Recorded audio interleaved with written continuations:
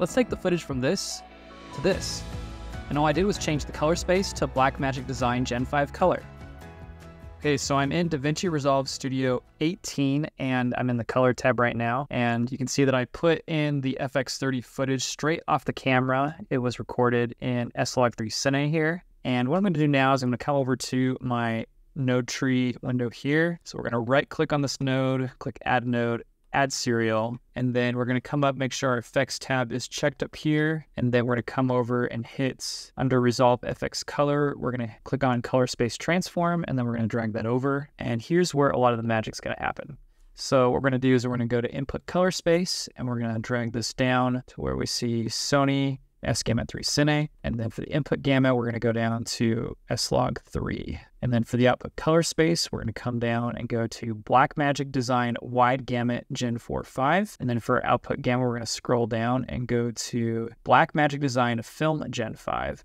Okay, and then next, we're going to come back to our node window, right-click on our latest node, go to add node, add serial. Okay, so we're going to add a LUT to this third node here. And the nice thing is that this LUT does come with DaVinci Resolve Studio. So I'm going to right click here, go to LUT, go to Blackmagic Design. Okay, so we're going to come down and click on Blackmagic Gen 5 Film to Extended Video. Okay, so we're going to start with some basic color grading here. So I'm going to come over and click on my first node. And basically what we're going to do is we're going to grade off the SLog3. And then as we grade it, it's going to be converting into the Blackmagic Film color science. Okay, so we're going to come down to our basic color wheel here. And we're going to click on contrast. And we'll change that to 1.066. And again, you can adjust these values to whatever feels the best for you. There's no right or wrong answer here. So for highlights, we'll change that to -2.50. And then for the saturation, we'll bring that up to about 74. So again, we don't want to go overkill on the saturation. That's always an easy mistake to make when you color grade. Okay, so now we're going to hop on over to our HDR wheel, and let's just make sure we get our settings correct so we can grade in HDR. So we're going to come over to our option menu here, these little three dots, click on that, go to color space, change the color space to Sony S-Log3 Cine, and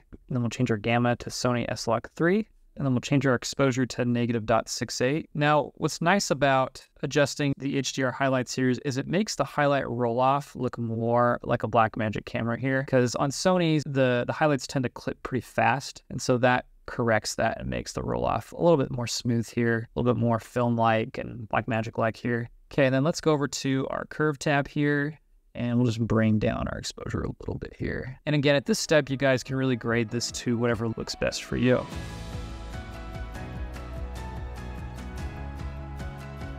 Okay, so there you have it. That is how you convert Sony S-Log3 footage into Blackmagic footage.